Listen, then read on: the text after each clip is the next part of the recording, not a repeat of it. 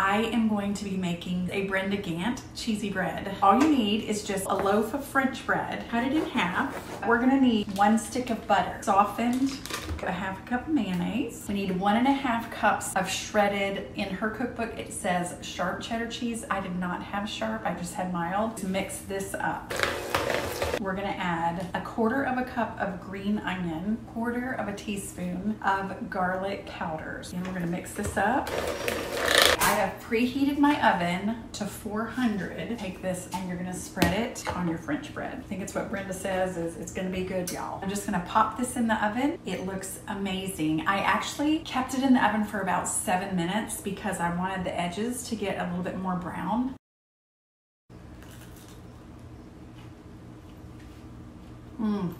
That is absolutely delicious. Always remember that you can be stronger every day and do hard things.